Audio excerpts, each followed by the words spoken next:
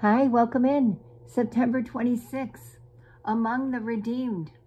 There, a people dwelling alone, not reckoning itself among the nations. Numbers 23, verse 9.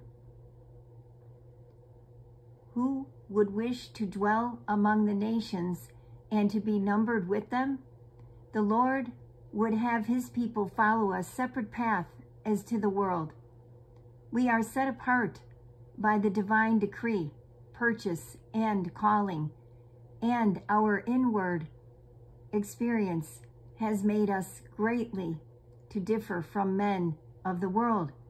Therefore, our place is not with them, but in the narrow way where all true pilgrims must follow their Lord. This may not reconcile us to the world's cold shoulder and sneers, but our names are not in the same book. We are not of the same seed. We are not bound for the same place. Neither are we trusting to the same guide.